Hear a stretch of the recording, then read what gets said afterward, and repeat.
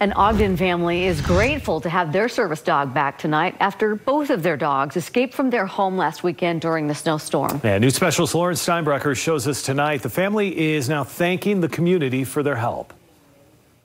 Ogden police say they got a call that someone could hear a dog yelping or crying near the Waterfall Canyon trailhead here. Turns out that dog had wandered 5 miles away from home in a blizzard.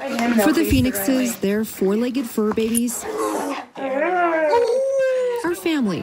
Zero, I love him with all my heart, is Melody's service dog. On Saturday, Zero and Journey, also a service dog, escaped out the front door. We were both walking out to the person, and these two just bolted. We just blinked and they were gone. We drove around for 3 hours. There's a blizzard. This whole time there's a blizzard. Snow everywhere. And it's really, really scary. We're up and down the mountain hill. After a few hours of frantic searching, they got a call. Some people found Journey and followed him for blocks before capturing him. But Zero, still nowhere to be found until... I butted in and I'm like, is he okay? Is he okay? Ogden police gave the family a call saying someone reported a dog howling and barking in the blizzard near the Waterfall Canyon parking lot, 5 miles from the family's home.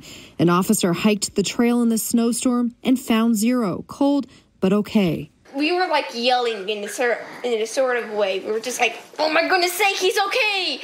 We were literally just bursting out with joy. They're grateful they could reunite with Zero. We know he probably would have not survived without those people's help. And thankful for everyone who made sure their four-legged family members made it home safe.